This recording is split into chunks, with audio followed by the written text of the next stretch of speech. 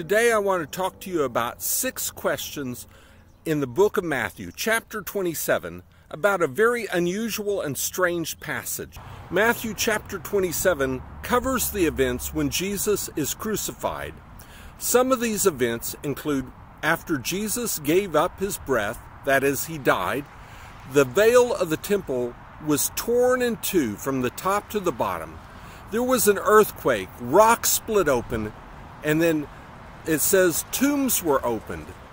And then we come to this very strange section of Scripture where it says, after the tombs were opened, after Jesus was resurrected, saints came out of the tombs, went into the holy city, that is, the city of Jerusalem, and appeared to many.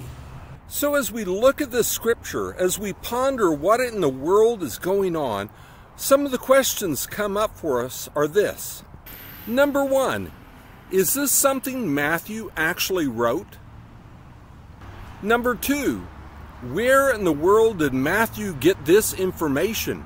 Question number 3, why did God do something like this? Question number 4, who were these people? Question number 5, what happened to these people? Are they still alive?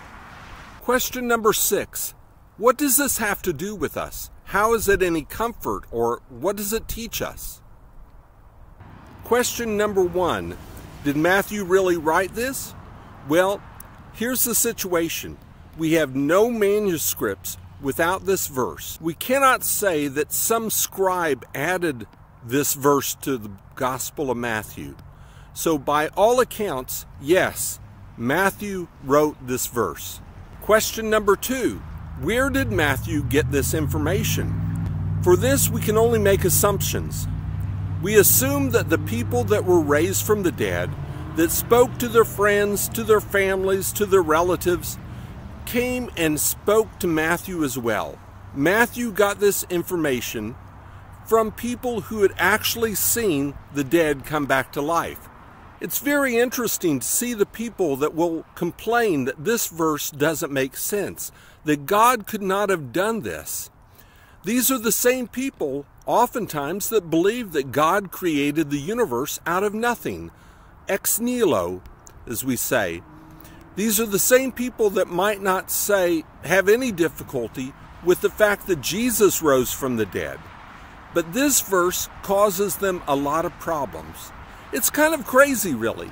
If Jesus is God, then this is no big deal for him to accomplish. Question number 3, why did God do this? Now, anytime you get into the motivation of why God did something, you are entering into dangerous territory. God doesn't specifically say why this miracle took place, so we can do some speculation. One possible reason that God did this is to simply provide additional evidence to show that Jesus didn't pass out on the cross, to show that this was a true resurrection from the dead. The testimony of these people also show that this was a true work of God. This wasn't just one resurrection that took place. It wasn't only Jesus that rose from the dead, but it was their own friends and family members, people they knew firsthand. It's one thing to believe a good person or a good friend who tells you about a miraculous event. It's another thing to see your dead father or your dead mother or your dead brother or sister come back to life and tell you that yes, Jesus is the Messiah and he is the first fruits of those who have risen from the dead. Question number 4, who were these people? Well, the Bible says that they were saints, and the word saints has been used since the earliest times of the Christian faith to describe Christians, the Christian community. These were not saints in the same way that the Catholic Church talks about them. All Christians are saints. Most likely, these were people who had believed in Jesus while he was alive before the crucifixion, but had died before the resurrection. 3 possibilities that we could include in this. Zechariah, the father of John the Baptist, John the Baptist himself, And of course, Joseph, the husband of Mary, the adopted father of Jesus. Prior to the resurrection, there was a different state for the people who died.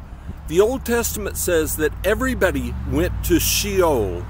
Now, there was a difference between the righteous and the wicked as to what happened in Sheol.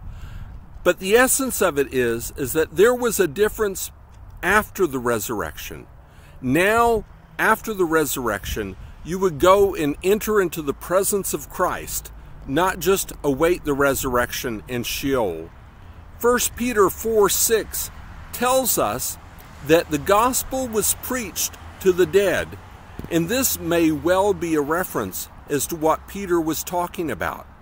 The disciples looked at the resurrection not as simply an isolated event, although it was of extreme importance, but also as the first fruits of the resurrection, a promise that one day we will all have resurrected bodies. Question number 5. What happened to these people after they were raised from the dead? Are they still alive today? No, I believe that the Bible teaches that they went ahead and ascended into heaven. When Jesus went to heaven after 40 days, then also these souls, these saints, also went up to heaven with him. Finally, question 6. What does this have to do with us today? What meaning does it have for us today?